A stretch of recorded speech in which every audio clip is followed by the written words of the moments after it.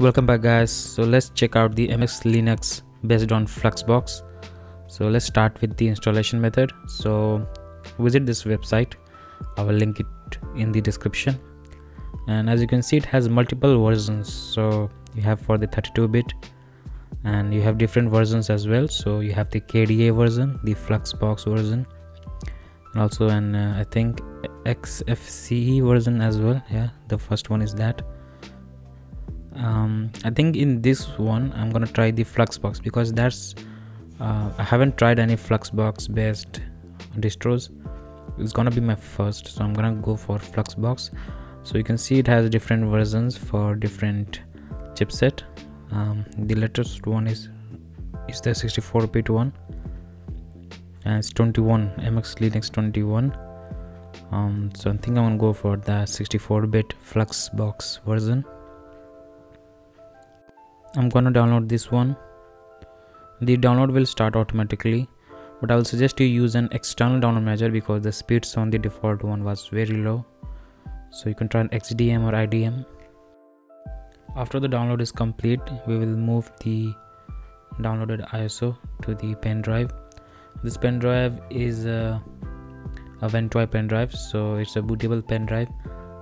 I've put a link how to make this in the cards or in the description, so you can check that out. It's very easy and it makes like booting into multiple OSs very easy. Now after that we need to create partition, so we'll go to search and search for partition, and this program will pop up. And this program you can make partition by shrinking the D drive. So you can right click and shrink your D drive. Make at least 20 GB like I've made, and also make sure you create an additional 500 MB. It comes very handy in creating boot partition or something. So create an additional 500 MB partition as well along with the main partition. So yeah, now we will boot into our BIOS, and also make sure you have your secure boot off in the BIOS settings. Then we can just boot from our pen drive, and for my HP is different, like escape key and F9, and then just this will pop up, and just select the installer option, DMX install, and the installation will begin. And it will take some time, but after that you will see this window, and the top it has the option. So we'll go into the screen recording now. You can see this option called install MX Linux. We'll click on that. So click on next, and it will be customized. Installation will be selected by default, and then under the refresh icon just click on this one. It will open the gparted. So from here we will create our partition. We already have created a partition, but we need to for successful installation we will reformat it and then install. So find your main partition, then click on format to ext4. So now it has selected, and also we will find the 500 MB partition. So we'll format the 500 MB partition as well into ext4, and then we'll just click on the tick icon, and we'll apply all the functions that we have set, and it will refresh the partitions. And once it does that, we will close the window. Okay, so now the operation has been completed, so we can now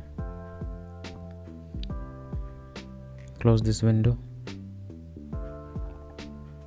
and now we will use the main screen to set our partition and also set this mount space. So our main partition, that is the 20 GB one,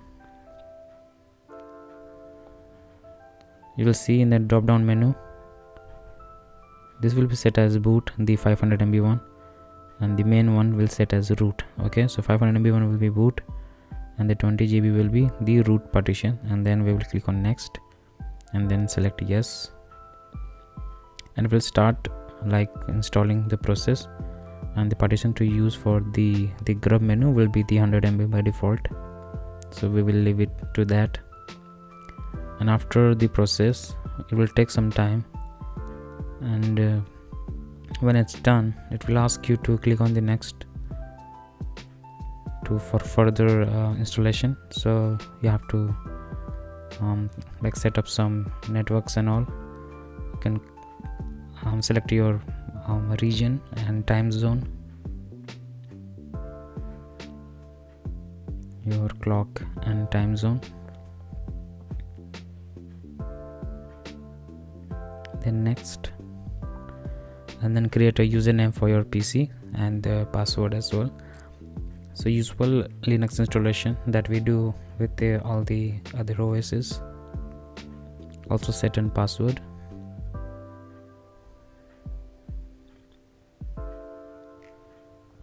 Okay, then next, and it will take some more time after to complete the installation further.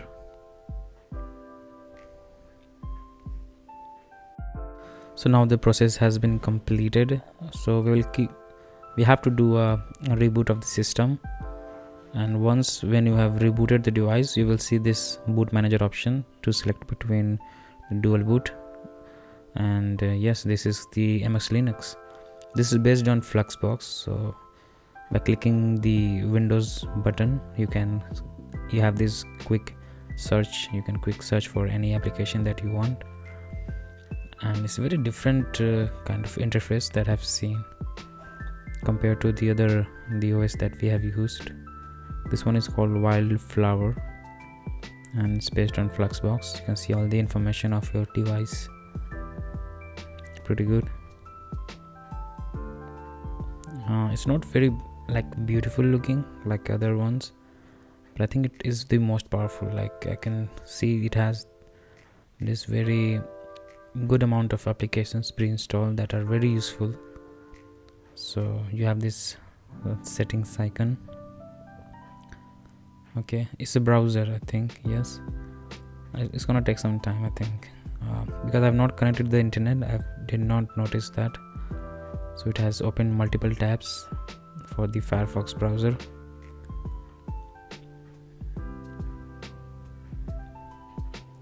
And I'm not connected to the internet, so I'm gonna go ahead and do that.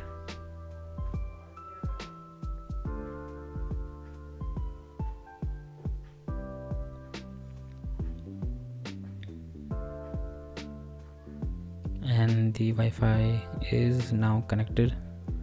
So now we can test the browser. So this is the MX Linux blog, the default homepage.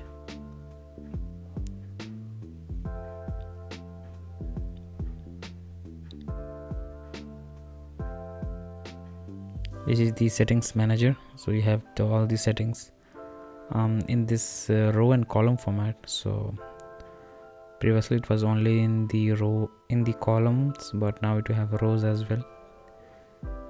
So you have 3 columns, and this is so you can choose how your doc's gonna look. So you can just click on one.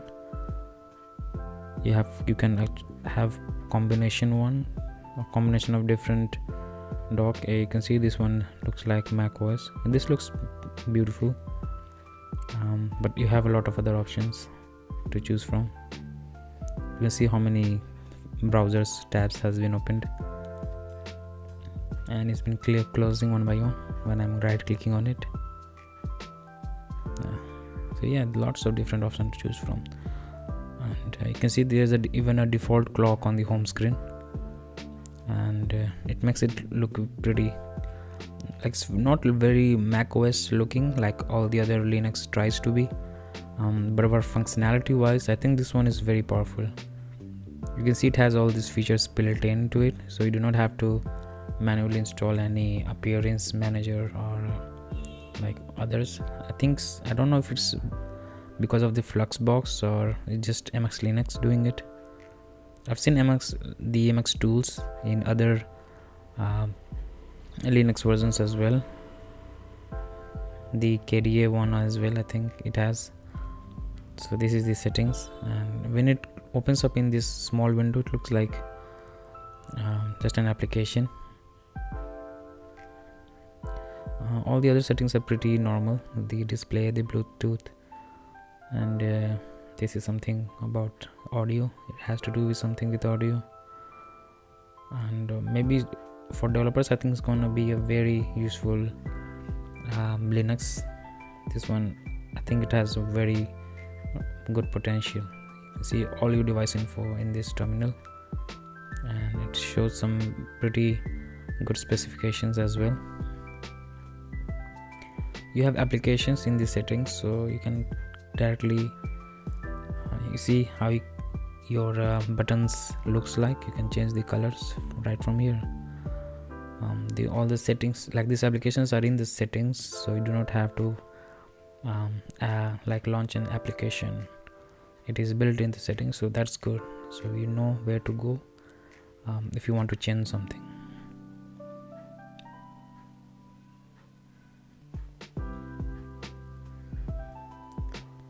Okay, you can do something with the icons. So lots of customization options, as I can see here. The icon management, the icons can really do some kind of work to make it look even prettier. And these are the MX tools, which is why it is very popular, this Linux. You have this repository. Okay, not the right password. Okay, we already have the package installer opened up in the background, and it lists down all the Linux, the applications, and you can just download it directly from this. So it makes it very easy. I know like the Pop OS has this app store, and that looks pretty amazing as well. But functional wise, this is going to be the same, right? You just need to select the application that you want and just straightforward download it. I think this one is not gonna install because of maybe some kind of platform error. Yeah, I think this was not gonna install well. Let us try something else. We need to open it up again. Yeah, I'll just put in my password. Okay, so let's go and try Audacity. I think this one should work without any issues.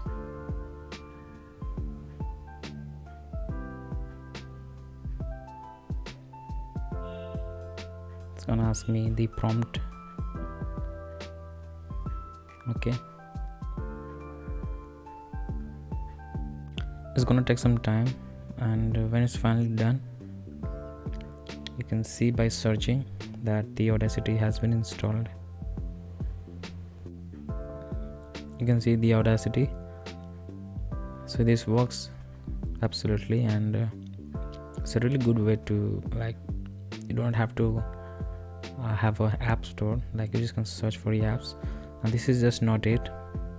If you see all the different tabs, this is the wallpapers and everything, but in the different tabs you can see it has all the different repository from other sources.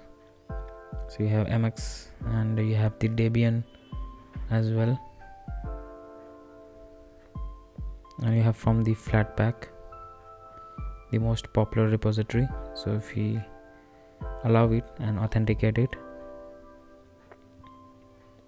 it will just download all the package lists. And Flatpak has one of the most vast library. So let us see how much applications does it list out. Right now you can see it has lots of applications. Wow, it's never ending. It has lots of it. So that is really good. So you can just click on any application that you want and download it. That is pretty good. Like, it's not very appealing as the App Store, but for the functionality version, like functionality wise, I think this is the way to go, and it's pretty good. All the codecs as well, if you have some issue with the codecs, you can just one click download all of it.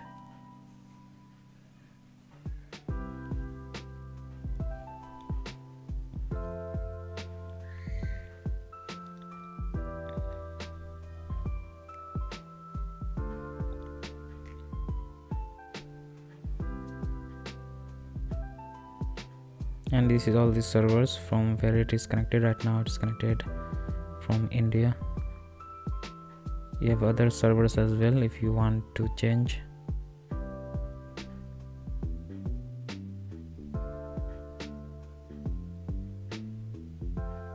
So I think that was all for the settings. Definitely you have all the general settings that you see, and this one is pretty good actually. You can create the USB, the bootable USB from here, and the app is pre-installed, and that is pretty good. So that was Demux tools. Now this is the settings. Wow, they look so similar, and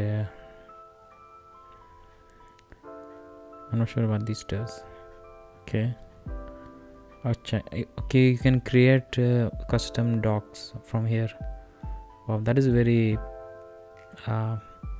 like detailed customization, deep customization. Then you can find all your applications from here. The overall things very powerful. This is the